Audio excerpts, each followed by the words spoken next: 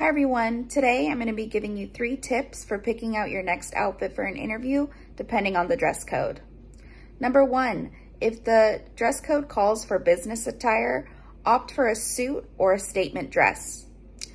If the attire calls for business casual, opt for something like slacks and a sweater or a dress with a cardigan.